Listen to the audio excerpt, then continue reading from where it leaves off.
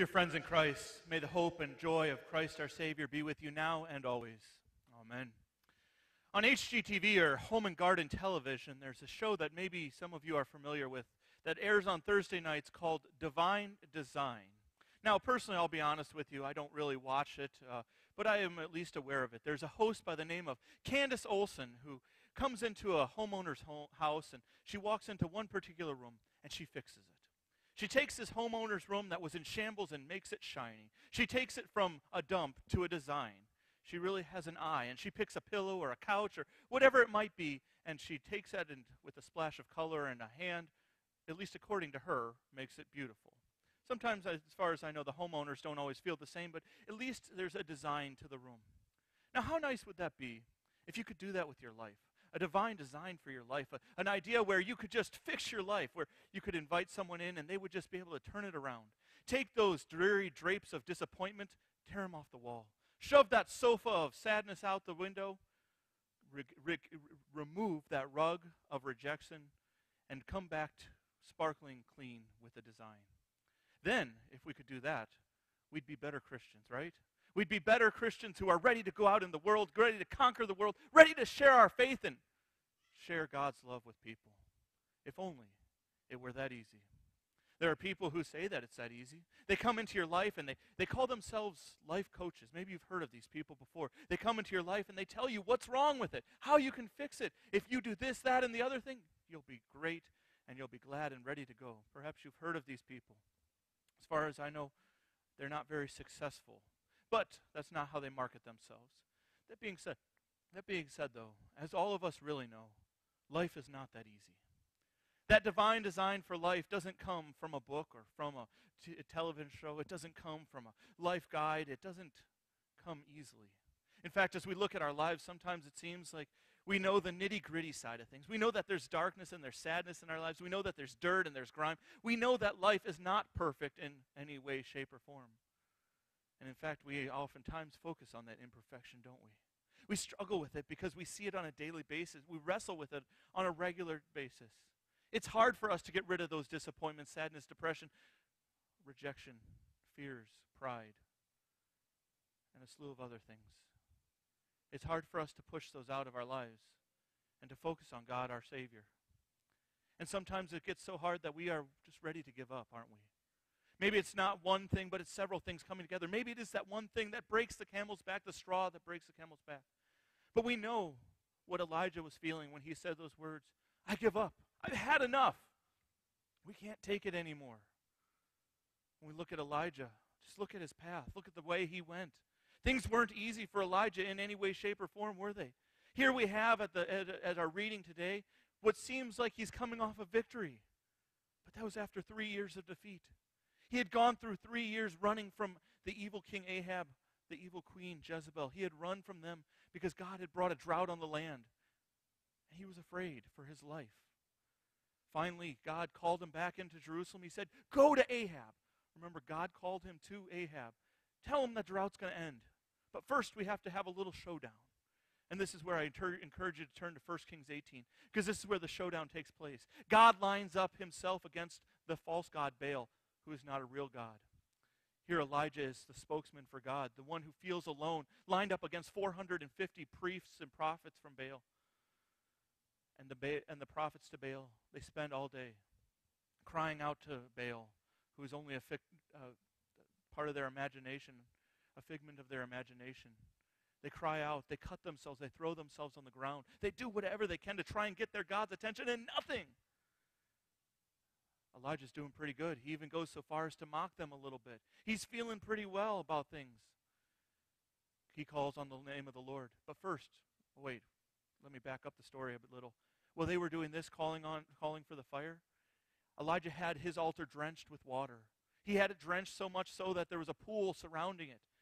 And then he called on the name of the Lord, and the Lord, with fire from heaven, licked up all Yahweh, the true God, destroyed everything, showing his almighty power. You would think Elijah would be doing well. He had just come off a great victory. How do we feel when we come off a great victory? Maybe it's not always a victory in terms of a sports victory, but how often do we feel when we come off a good victory? A great week with our spouse, we didn't fight once. A great week with our kids, we seem to get along pretty well. A great week in the office, we nailed that presentation. A great week with the doctor, nothing new is going on in our lives. And we feel great. And then there's always something that comes, isn't there? Elijah, as soon as that happened, Jezebel said, I swear my life, I'm going to get you. By the way, she was unsuccessful, just so you know. But Elijah didn't know that at the time. And he was pretty downright scared. He was pretty downright upset. And he was pretty downright sick and tired of running for his life. And so he had gone out into the desert to die. That was his goal. That's why he didn't bring bread. That's why he didn't bring water. He went out in the desert because he'd rather be with his ancestors. Just hear his words again. I've had enough, Lord. Take my life. I'm no better than my ancestors. I'd rather lay in the tomb next to them. Wow. Wow, strong words, aren't they? Have you felt that way before?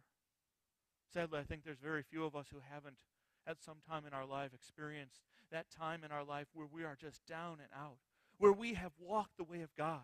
Notice Elijah had walked the way of God. He had gone the direction God had told him to go. And sometimes we do that too. We walk that way with God. We attend church. We give faithfully. We pray faithfully. We read our scriptures regularly. We talk to God. We spend our lives with God. We even help out people in need. We try to live our lives according to His law. And yet things still continue to happen. Things continue to build up against us.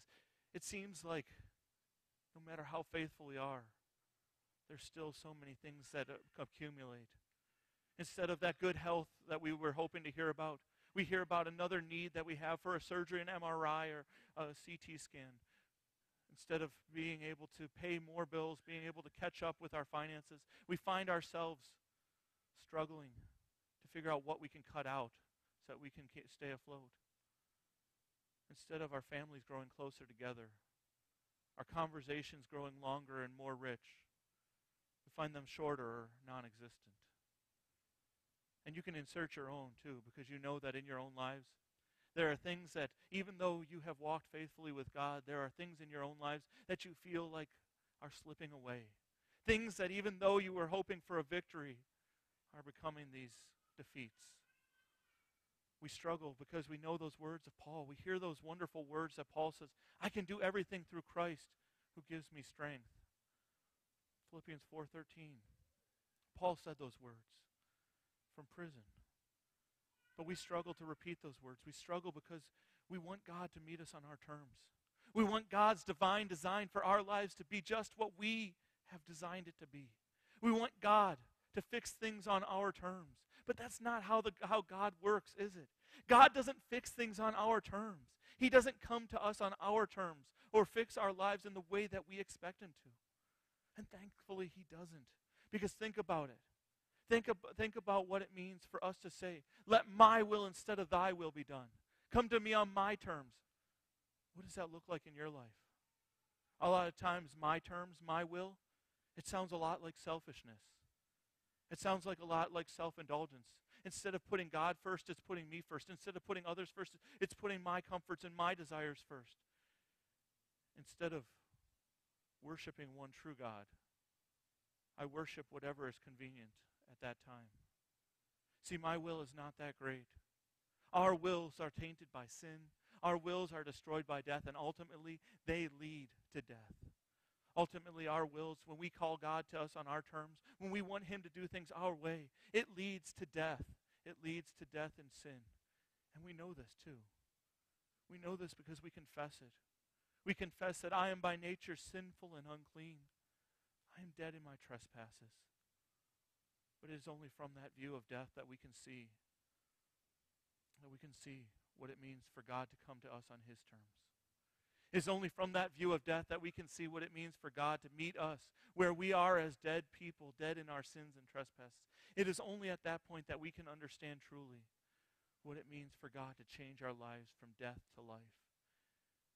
For you see, God's terms are not our terms. His ways are not our ways. His plans are not our plans. And His designs are not our designs. And thankfully they're not, because His plans are greater. His designs are better.